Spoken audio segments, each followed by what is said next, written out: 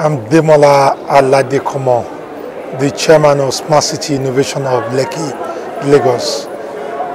And what is Smart City Innovation Hub? It's a real estate development specifically designed for the technology industry, however built to certain standards and certain principles towards ensuring sustainability of the environment.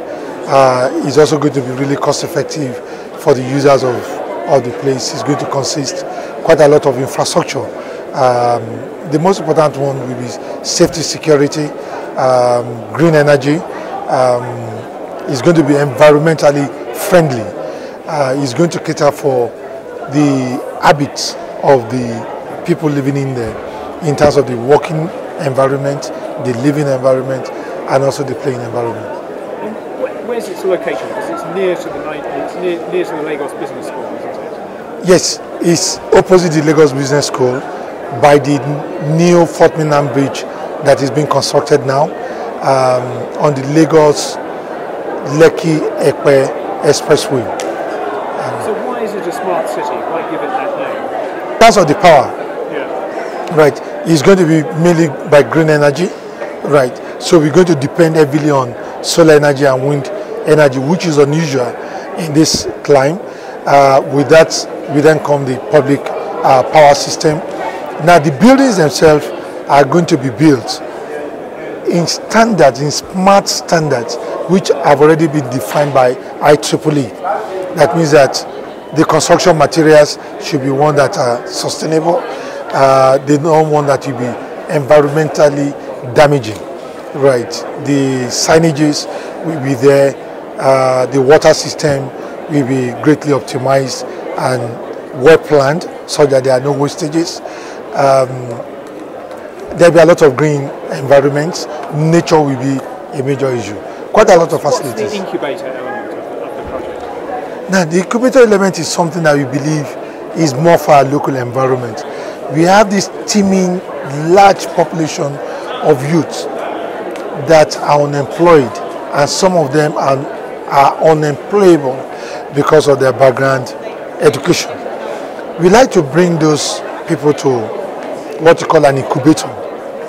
And just like the way a chicken will incubate the egg, we take them from that raw form with their talent, groom them up, mentor them, and then give them the facilities to thrive in an economy. Those facilities will include access to infrastructure, access to finance, access to markets, which ordinarily they may not be able to afford. We're going to give them offices, we're going to give them access to the internet, and we're going to fund them. Some we may need to house, we're going to give them accommodation. Because we have a lot of talented materials in the environment, but they just do not have the opportunities and infrastructure to show those talents. Finally, you were getting a certain amount of accusations in the session earlier that this was just a project for rich people. What would you say to that? Yes, it may look as if it's for rich people, but then without the rich, an environment may not develop. You need the rich to put down the resources to bring the poor up. What you are doing, yes, may look a little bit classy, may look a little bit high-end, but it's not necessarily high-end. We have the court bit, the smart city court. You're going to have the middle income and also the ordinary workers living in there. Now you have also the zone 9, what you call zone 9, where you're going to have the market. You don't have rich people in the regular marketplace. Yeah. Right, so you're going to have the poor in the market area. So the traders, you're going to have the traders, you're going to have the, sometimes the hawkers, refined hawkers, hawking their wares at the market. You're going to have the roadside restaurants, what you call bookers, at that market. So we're going to cater for all classes. But when you come to the Smart City Square, yet it may look classy, but even the poor, they need motivation. Imagine the poor coming to a place that is clean, that is bright. They want to aim to say, look, I want to live in this area sometime.